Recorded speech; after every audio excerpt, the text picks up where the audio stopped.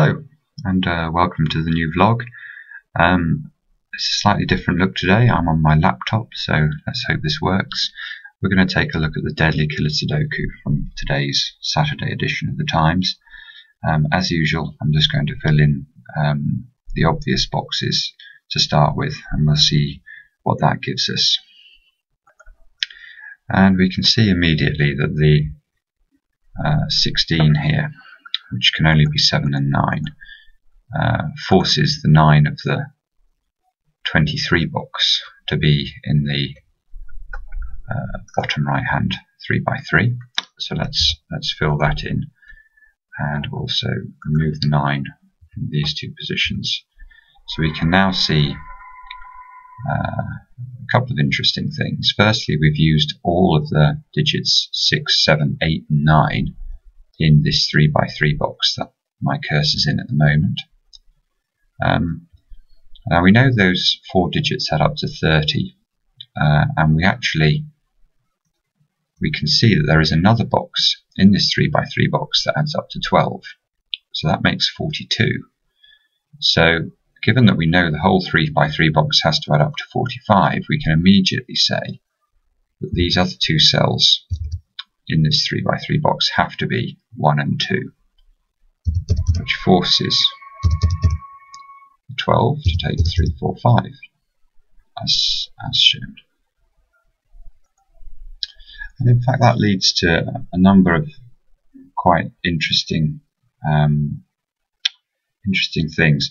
The key thing to realise is that the 24 box, which is made up of 5 cells that my cursor's highlighting now, we know that these 3 cells here, the top 3 cells in this 24 box, must add up to 21 because we've already got a 1 and a 2.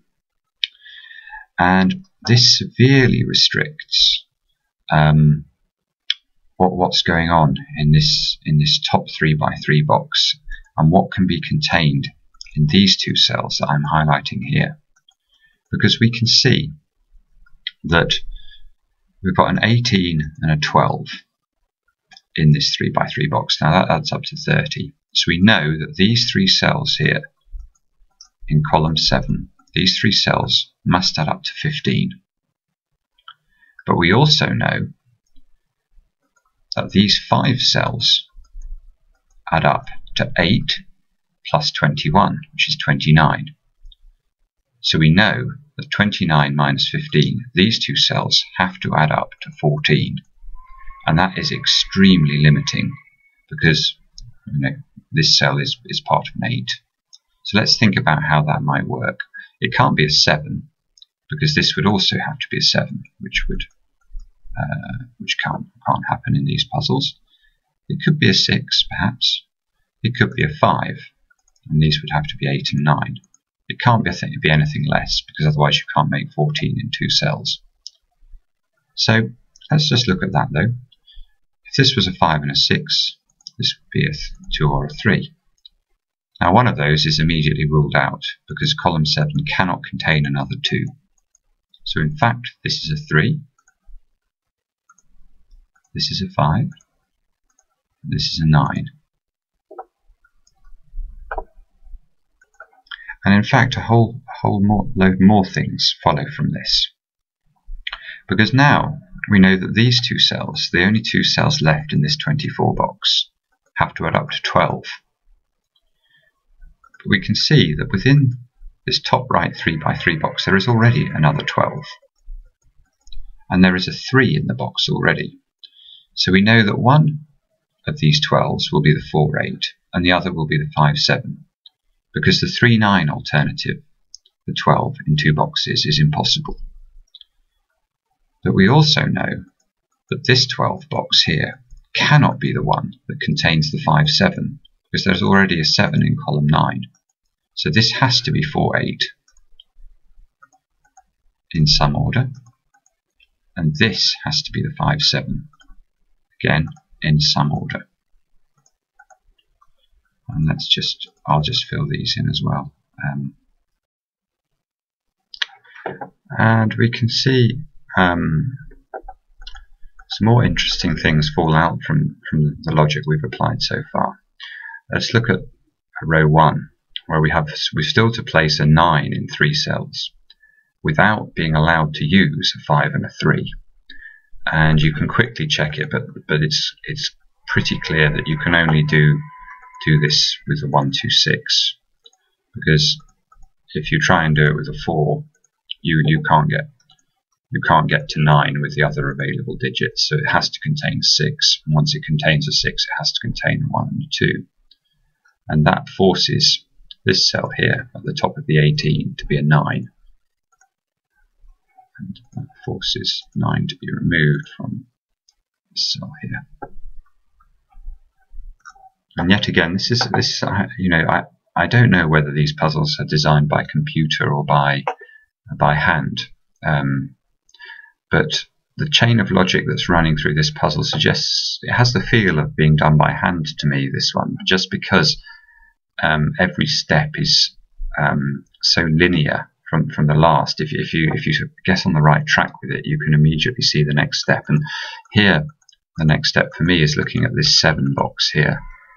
This 7 box can be a 1, 6 or could be a 3, 4, but we can see with a little bit of scrutiny it can't be a 1, 6, because if it was 1, 6, both of these cells would need to be 2, both of these cells here, which is impossible. So in fact this is a 3, 4.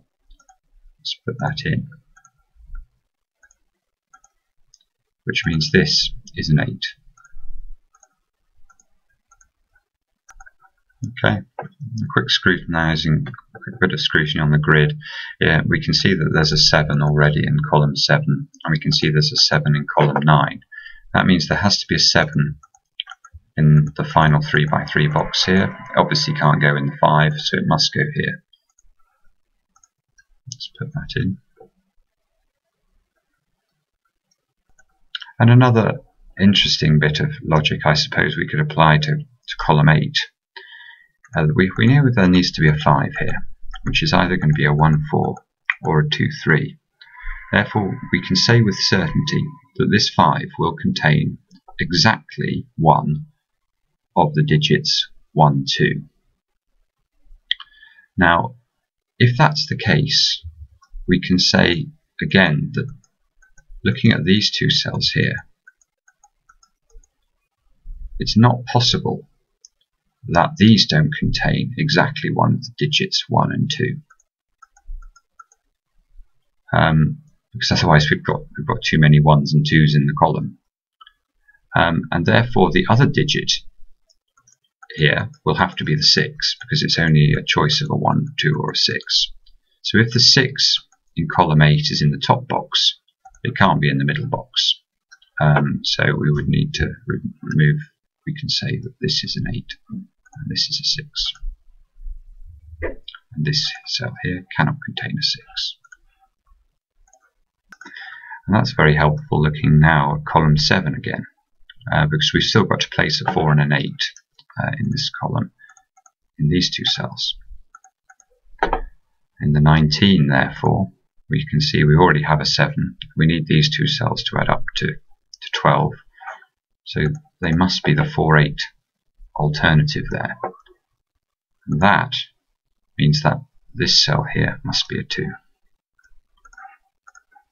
That means that's a 3. And now the bottom right box is actually fixed, because if we just go through very quickly the possibilities for how this 12 might work, we can see that if this bottom cell was a 6, the only way of making these 2 cells add up to 6 would be valid would be with a 1 and a 5, which would make these a 2 and a 3. If on the other hand this was a 5, then we would need these 2 cells here to add up to 7. But we would have to do that with a 1 and a 6, because we can't make it a 3 and a 4 because the 4 is already taken. We can't make it a 2 and a 5 because the 5 would have been taken. So however we analyze this bottom cell, we end up with this 12 containing a 1, a 5 and a 6. And if it contains a 1 and a 5 and a 6, this 5 here has to be the 2, 3. Which allows us to say with certainty that this cell is a 3 and this cell is a 2. And using similar logic to that which we've already applied, looking at this 12 box, we can see it can't obviously be 3, 9 because there's already a 3 in the row. And there's already a 4, 8 here. So it can't be 4, 8 either. So this box has to be 5, 7 in some order. And that limits some of the possibilities, both in this cell, but also in this cell. And then a quick bit of scrutiny at column 1, which is very unusual in these puzzles in the sense that it's made up entirely of just 2 boxes. And looking at the top box here, we've got 5 cells and we need to make it up to 17. And the one option for the top left is 8. Well, you can hopefully see that if you can't make 9 with 4 cells. The lowest number you could make with 4 cells is 10, 1, 2, 3 and 4. So this in fact is fixed at 7. And therefore this must be an 8. And as this is 7, the remaining 4 cells here are the 1, 2 and 3 and 4. I just noticed that I should have filled in these 2 as well. Okay, 2 and 3. And we can actually use this quite restricted set of cells at the bottom, being the 17 in 3 and the 19. Well, it's a 19 in 3, but it's actually become a 12 in 2. There are 2 ways, obviously, that this 8 and the 4 can unwind themselves. Let's imagine, for a start, that this is an 8. If this is an 8, this will be a 4, and this will be an 8. So we'd have 2 8s here and here. We would need to fill this 17 with a 9 in these 2 cells. Yeah, so in order that the 8 we got here plus the 9 equal to 17. But that's impossible now because we can't have a 1 8 because we've already got an 8. We can't have a 2 7 because there's a 2 here. We can't have a 3 6, and we can't have a 4 5 because of this 5 at the top of the column. So in fact we now know this must be a 4. And this must be like so. And now we know that these 2 cells here have to add up to 13. But the only possibility left here is if that's a 6 7. So let's fill that in. Like so. That removes the possibility of this being 6. Now that we've fixed the 4 here, this must be a 3. Okay, like so, which means that we actually have to have a 1 2 8 in these 3 cells. And again, now we have 1 2 8 locked in this central 3 by 3 box's most right hand side. We can see the 24 here was made up of the 1 2 8, which adds up to 11. So these 2 cells have to add up to 13. They can't be 5 8 because we already have an 8 in the box. They can't be 4 9 because we already have 4 in the column. So these also must be 6 7 in some order, which means this can't be a 6. Now it's just worth noting, and using our 45 principle again, we've had to use it very little so far in this puzzle, which is quite unusual in these deadlies.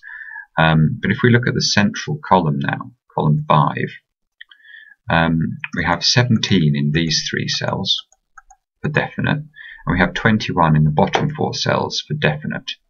So that's 38. And we know that these 2 cells have to add up to 7, with this only having a 1 2 and a possibility. So this is 5 and a 6 in some order.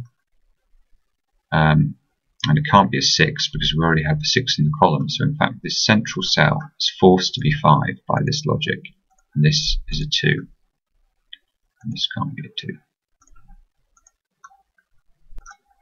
And that forces a variety of things over on the right hand side here. 5 there, 4 here. This can't be a 4. And this bottom cell is forced to be 9 now, which means this is forced to be 6, and this is forced to be 5. And just by filling in forced cells, row 8 becomes this. And again, this means that this cell here must in fact be the 8. But it can't be the 9 because we already have a 9 in the box. This is a 9. This is a 5, and the puzzle's broken now in the sense that it's just going to collapse. The rest of it is just going to be an exercise for the reader in how quickly you can get the answers in, because there's no difficult steps to the logic remaining. It's simply a filling exercise. And in fact, the best setters or best solvers in the world do this remarkably quickly. So from here, it would be less than a minute to fill the rest of it. Whereas I think even some reasonable solvers will take longer than that. But I'll show the completed solution now along to music, and I hope this has been helpful. Quite an interesting killer, I thought. Some quite linear logic steps at the start, which really broke it open. But maybe you found a quicker way of doing it. I'd be interested to know if so, and please leave some comments. Thanks very much.